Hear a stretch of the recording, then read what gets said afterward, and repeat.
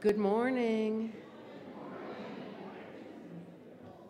Welcome to Fort Hill United Methodist Church. Isn't it good to be in the house of the Lord this morning, especially after such a rainy day yesterday?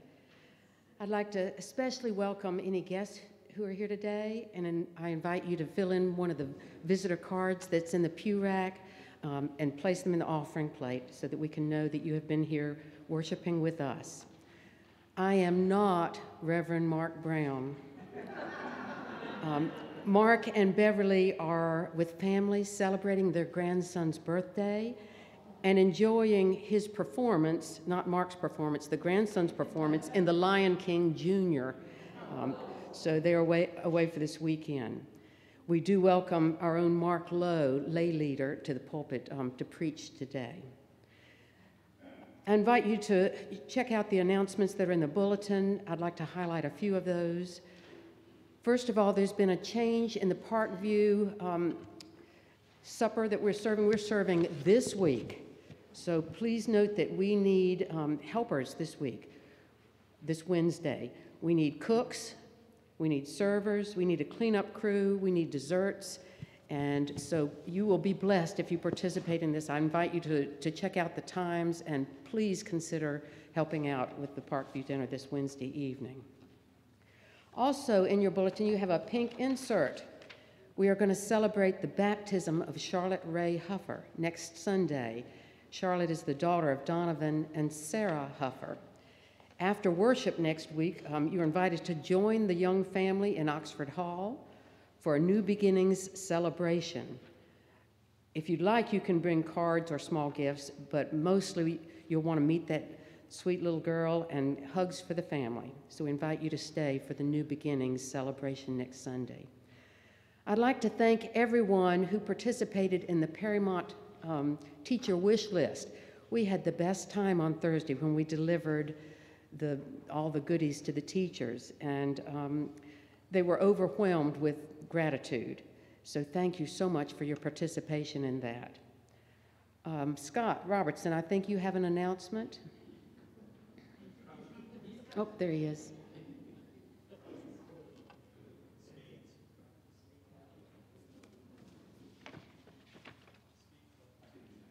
Okay.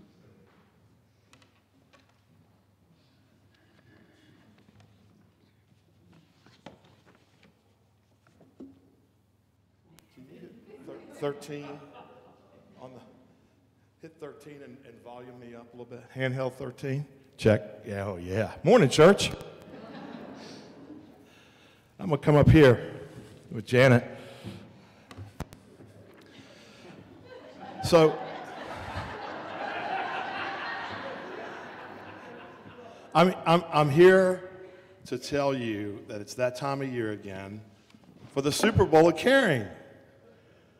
So 2 weeks from now, when we play the Super Bowl, we're going to have tables out there, and the two teams that are in the Super Bowl, and that'll be decided later today, right? We've got Packers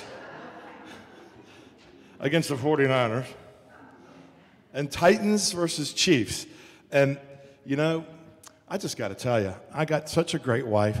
There's nothing she likes more than seeing me all comfortable on my favorite lazy boy, watching football from 3 p.m. to 10 p.m. Oh, hi, Kildee. I was just telling them all about the Super Bowl of Caring, where the two teams will win later today, and they'll be in the Super Bowl, you know, and we put the tables out in the narthex, and people bring a food item for Parkview missions, and the youth will be there collecting money too, so bring your money and bring your food on the Super Bowl 2 weeks from now. I was just telling them about that. Yeah, and you know, I remember too, when we get home, I got to do dishes, and we're going to vacuum and clean the closets and everything, so I was just telling them about that. Anyway, it's good to see you, honey. I'll talk to you later. Okay. Super Bowl of Caring, 2 weeks from today, Super Bowl Sunday. Bring your food items and be ready to put them on the table by the team you want to win the Super Bowl. It'll be a great mission project for our outreach team, and I want to thank Bonnie and Becky for leading that. Thank you. Now you know why we don't give Richard the mic. Are there any other announcements? Let us worship God.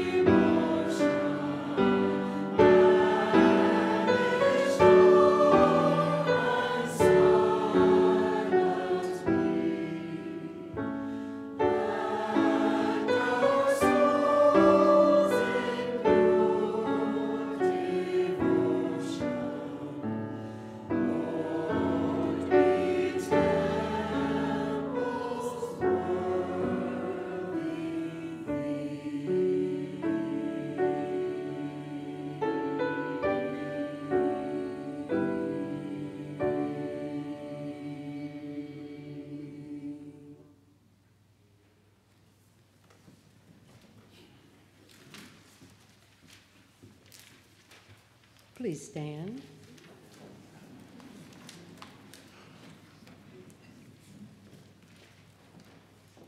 Do not, O Lord, withhold your mercy from me. Let your steadfast love and your faithfulness keep me safe forever. Let us sing. Come, Christians, join to sing.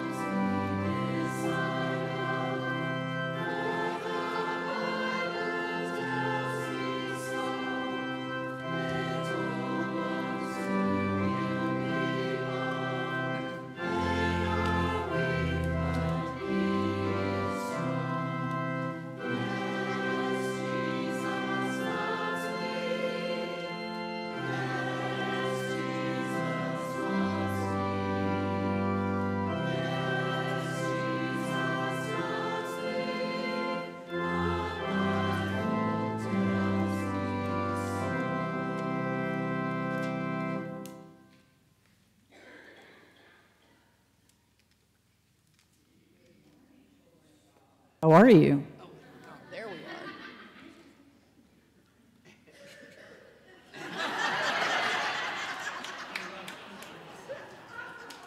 We might need crowd control. I think I can use these illustrations even though they're not here this morning. Last Sunday, as I sat at the Epiphany breakfast, I sat with Gabriel on one side and Madison on the other. Gabriel had just gotten a new puppy. The puppy's name is Luna. The puppy howls most of the night. It's very sweet. It's very lovable. I found out a lot about the puppy. I found out a lot about the puppy because Gabriel was excited about the puppy, and he loved it. Madison is excited about her bearded lizard. I think that's what it is, right? Bearded dragon. We'll get it right. She's excited about that bearded dragon, and she was telling me that it eats crickets, and then it crawls up on the rock to get warm under that sun lamp. So she was very excited about it. I'm a little bit squeamish, and she was telling me that I don't need to be squeamish, but she was sharing because she was excited about that bearded dragon. In our scripture lesson today, John the Baptist is telling us about Jesus, the Lamb of God, because he's excited and he wants to share. He wants to share. And that's what we're asked to do. We're asked to share. Because while a lot of times we feel like it's me and Jesus, you know, it's me and Jesus, he's mine, he's just mine. Jesus is not something we can keep to ourselves. Jesus is something we must share. So today, I want you to think about your excitement for what Jesus has done for you and share him, like Gabriel and Madison shared their excitement about their new buddies. Let's pray. Father, we thank you so much for your gift of Jesus. We thank you that he came to be with us and to save us from our sins. We ask, Lord, that you help us to share this love with others. In Jesus' name we pray, amen. Thank you for sharing.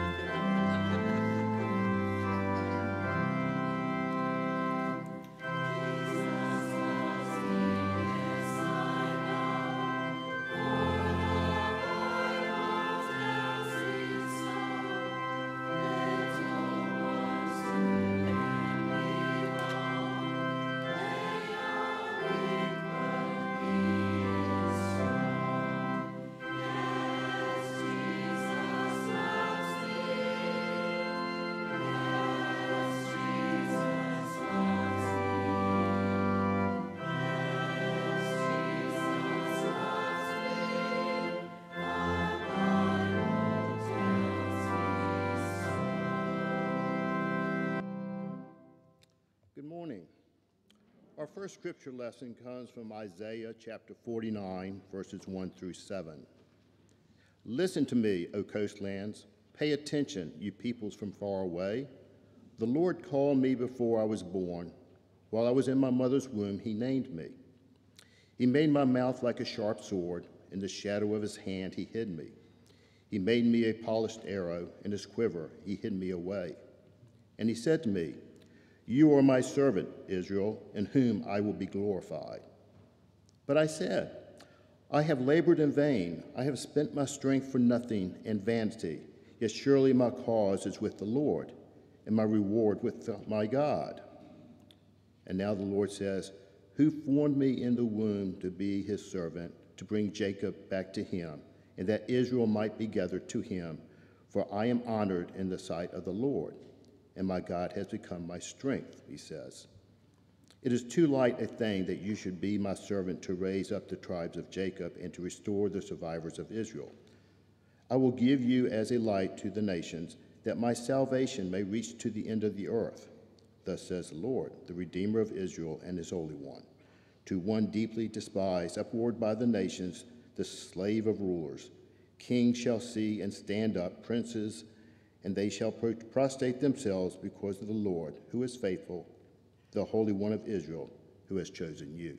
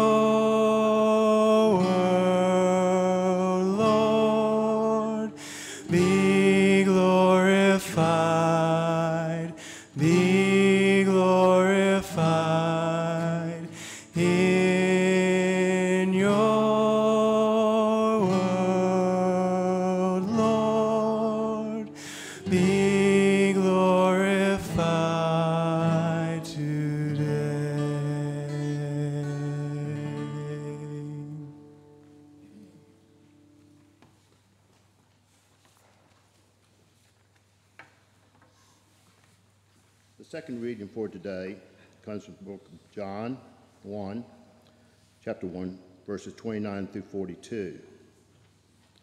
The next day he saw Jesus coming toward him and declared, "Here is the Lamb of God who takes away the sin of the world. This is he of whom I said, after me comes a man who ranks ahead of me because he was before me. I myself did not know him, but came baptizing with water for this reason, that he might be revealed to Israel." And John testified, "I saw the Spirit descending from heaven like a dove, and remained on him. I myself did not know him, but the one who sent me to baptize with water said to me, 'He on whom you see the Spirit descend and remain is the one who baptizes with the Holy Spirit.' And I myself have seen and have testified that this is the Son of God." The next day, John again was standing with two of his disciples, and as he watched Jesus walk by, he exclaimed, "Look, here is the Lamb of God." The two disciples heard him say this, and they followed Jesus. When Jesus turned and saw them following, he said to them, "What are you looking for?" They said to him, "Rabbi," which translated means teacher, "where are you staying?" He said to them, "Come and see." They came and saw where he was staying, and they remained with him that day. It was about 4 o'clock in the afternoon. One of the two who heard John speak and followed him was Andrew, Simon Peter's brother. He first found his brother Simon and said to him, "We have found the Messiah," which is translated to anointed. He brought Simon to Jesus, who looked at him and said, You are Simon, son of John. You are to be called Cephas, which is translated to Peter. This is the word of God for the people of God.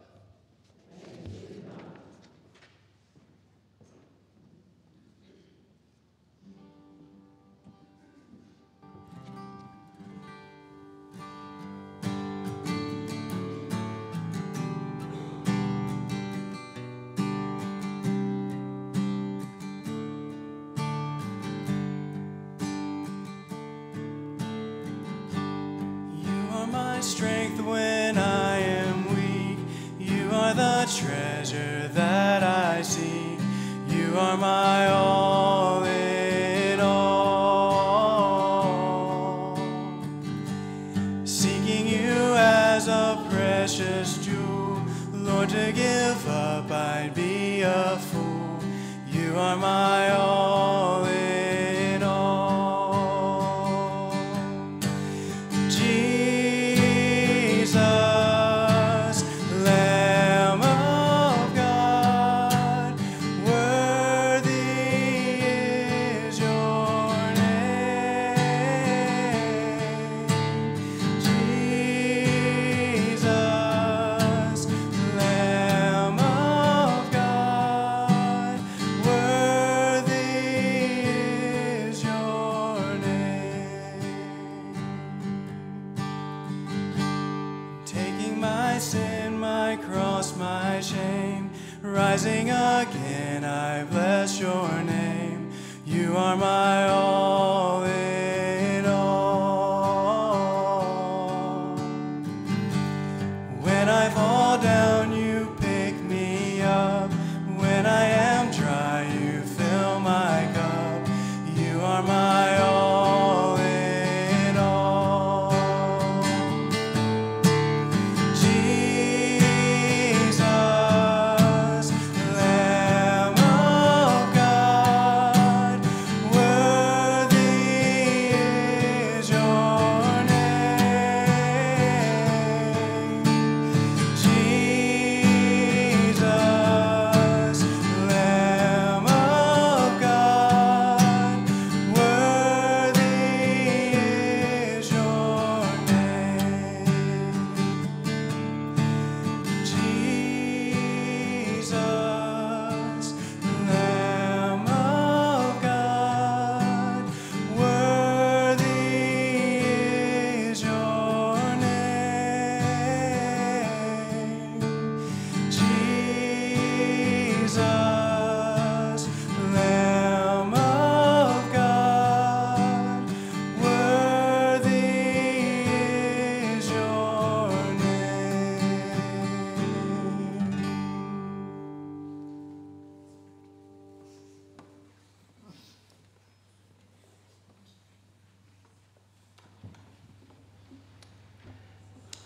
Epiphany. I just had an epiphany. What an interesting word for our lexicon. Epiphany. We just recently began the liturgical season of Epiphany. So, what is an epiphany? From the ancient Greek epiphania, it means manifestation, striking appearance.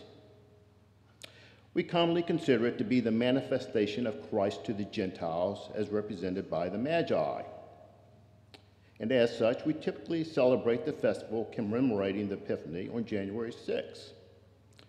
During this time of Epiphany, we also commemorate the baptism of Christ, as to which our scripture lesson for today alludes.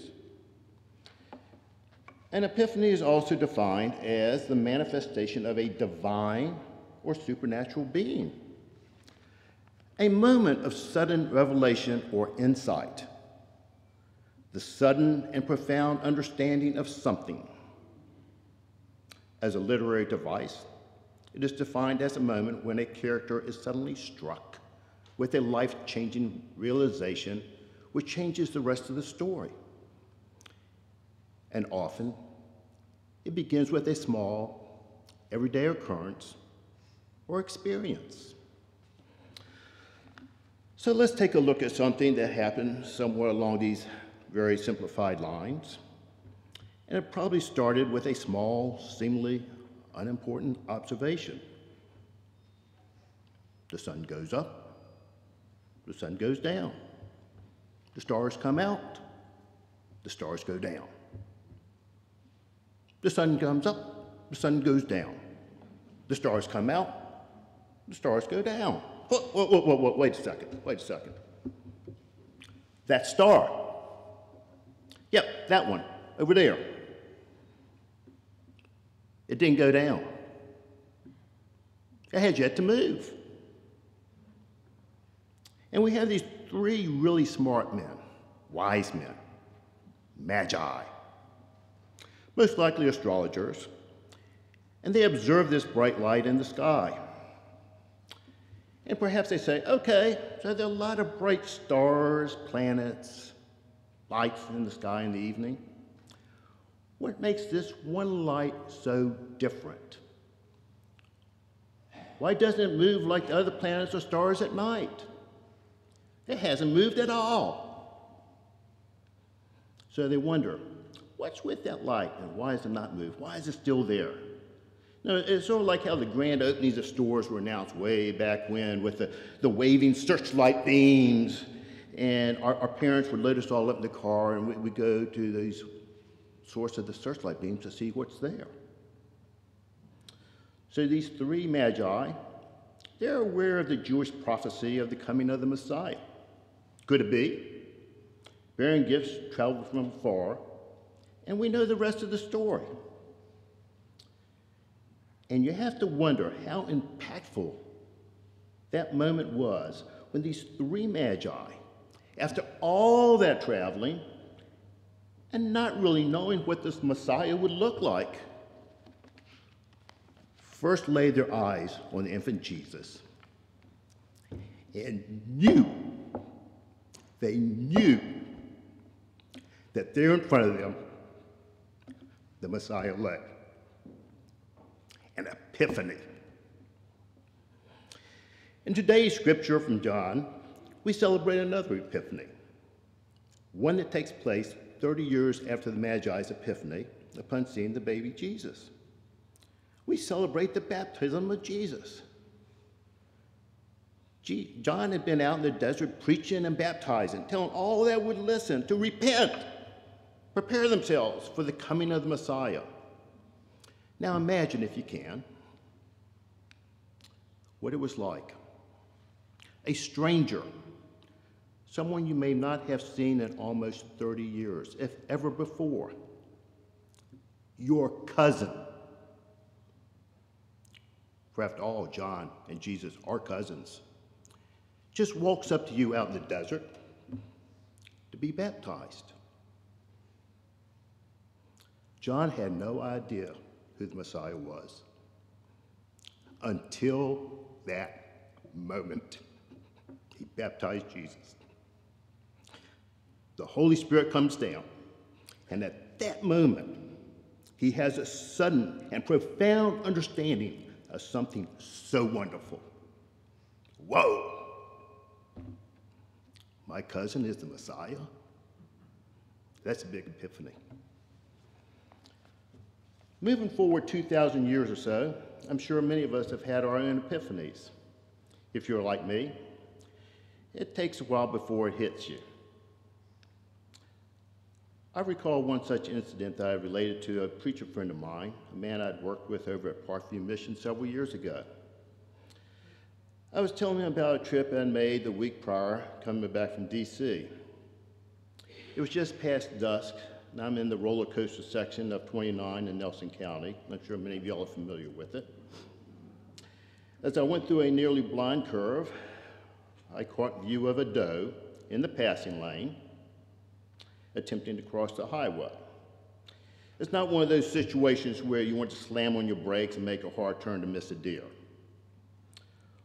All I could do was get off the gas and move as far as I could to the right without running off the road and into the guardrail. And Carl can tell you I did say a four-letter word. The doe remained as if frozen in the passing lane as I moved to the far right. As I passed the doe, I could look at the doe's face for just a moment. With her head slightly down, a look of startle met my eyes. And I drove on without incident, but with a quick prayer of thanks. My friend thought for a moment about my story, and then he told me one of two things that happened there. Mark, either a Jesus or an angel had grabbed the doe's tail and was pulling back on it, or he was in front of the doe, pushing on the doe's head, pushing it back away from me. I hadn't thought of it that way, but then it hit me. My epiphany. Something, someone saved me from an accident. I think back to when our youth group traveled to Washington, D.C. on a TOPS mission trip. Those are newer to our congregation. That's Teens Opposing Poverty. The scripture that supported our mission trip came from Matthew chapter 25, 31 through 46.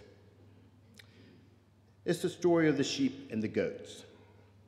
Whatever you did for one of the least of these brothers of mine, you did for me.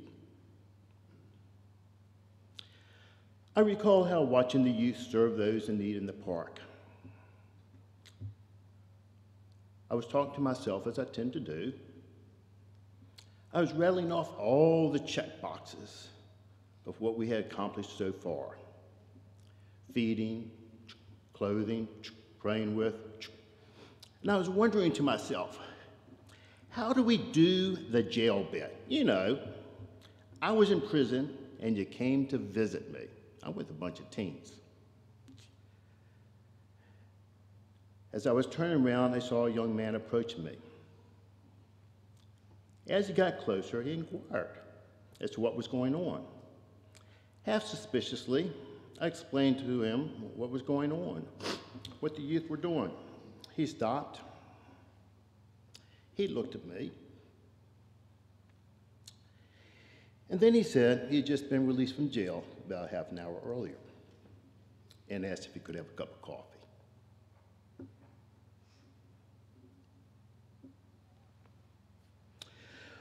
One of the many memories I have of that mission trip is a video presentation the youth put together for you, the congregation, done to a Chris Royce song, Face of Christ.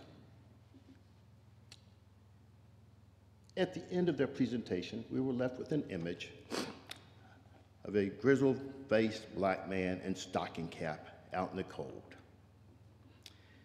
and the song ending. So if you find yourself in a better place, you can't look down on the frown on the other guy's face. You got to stoop, look down low, look them square in the eye, and get a funny feeling. Of course, you might be dealing with the face of Christ. Now, some of us go through our lives wondering about God, Jesus, and many mentally wrestle with themselves on the understanding of the Holy Trinity.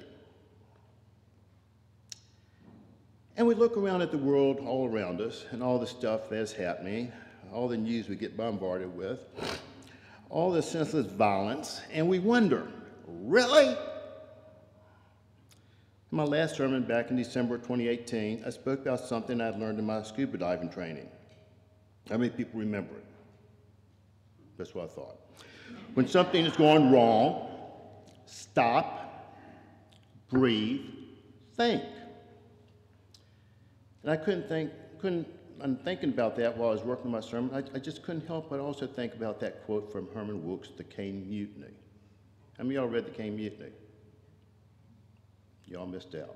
It goes, when in danger or in doubt, run in circles, scream and shout. How appropriate for our world today. But then that scuba training kicks in, sometimes not as fast as it should. Stop, breathe, think. Now, Pastor Mark has undertaken to get us, Fort Hill, more actively involved in our own little corner of the world through mission. Don't worry about the other stuff. Let's focus on this little corner of the world through mission. to help others, more involvement in Perrymont Elementary School as a reader or even as a lunch buddy, or our support for the Parkview Community Mission. What a difference we can make.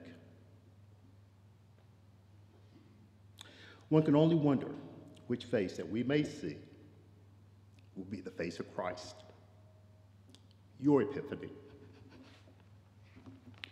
Amen.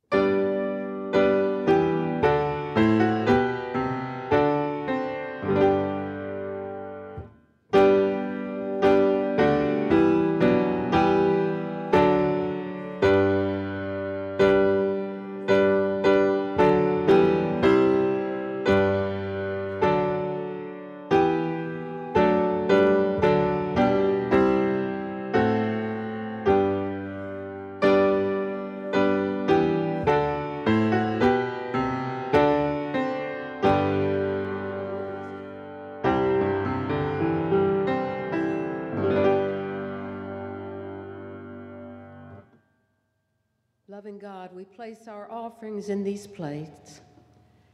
We place our faith in you. We place our confidence in the Spirit's power. And we place our hope in Christ and in the ongoing work of Christ's church. Accept our gifts and our gratitude. We pray in Jesus' name. Amen. You may be seated.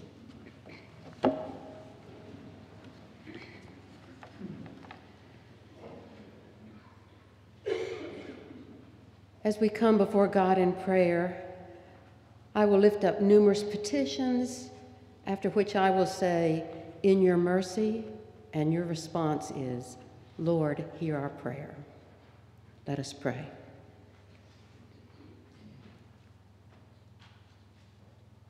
Loving God, we give you thanks for the gift of a brand new day. We give you thanks for Fort Hill Church and for the freedom and privilege to worship you in this place. We give you thanks for the precious gifts of life and of Christian friendship.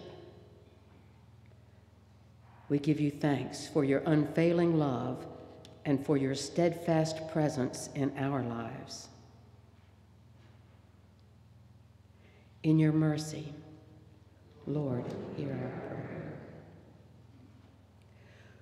We give heartfelt thanks for your call on our hearts and lives, a call that compels us as a faith community to respond to the opportunity to love and serve others as you love them.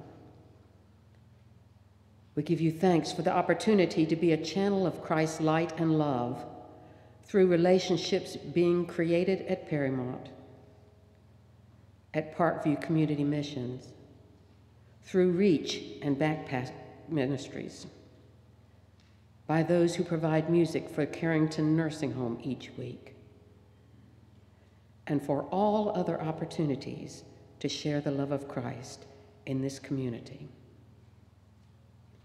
In your mercy, Lord, hear our prayer.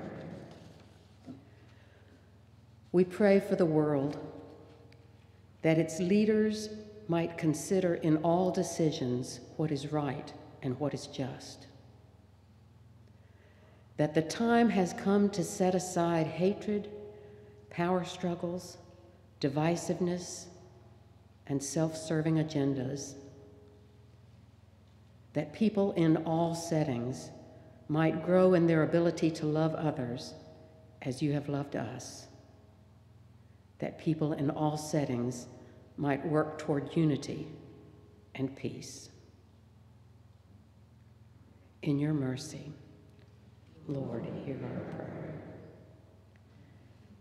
And Lord, as we worship, we are mindful of those who are hurting,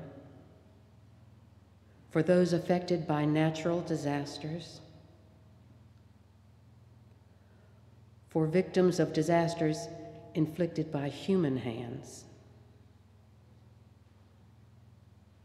for those who are experiencing grief and sorrow, pain and illness, that physical and emotional distress and personal turmoils might be touched by your calming hand. Especially this day, we pray for the family of Max Wilmer, for Barbara Buitt, for Ann Robertson, for Roscoe Sale,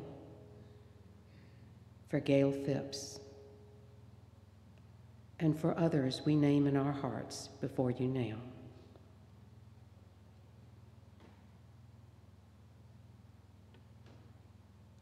In your mercy, Lord, hear our prayer. And Lord, we pray for your church, that its worship might honor you, that its decisions and deeds would please you, and that the people within it be filled with joy, love, and courage. We pray that you would strengthen us with a faith that lifts up others, and with a bold, Christly love and compassion, that we might see in others the face of Christ, so that we can participate in the process of loving, healing, hoping, and caring. This and all prayers we offer in the name of Jesus Christ, who taught us to pray. Our Father, who art in heaven, hallowed be thy name. Thy kingdom come, thy will be done, on earth as it is in heaven. Give us this day our daily bread, and forgive us our trespasses, as we forgive those who trespass against us. And lead us not into temptation, but deliver us from evil. For thine is the kingdom, and the power, and the glory forever. Amen. Hymn number 156, I Love to Tell the Story.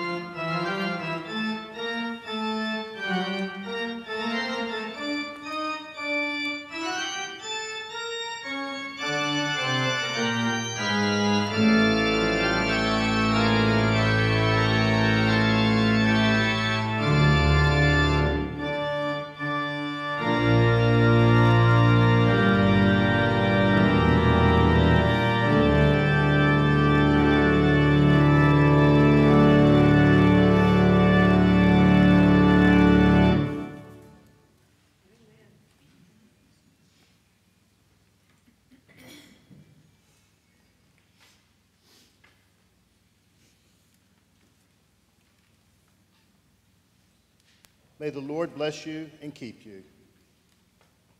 May the Lord make his face shine upon you and be gracious to you. May the Lord turn his face toward you and give you peace. Amen.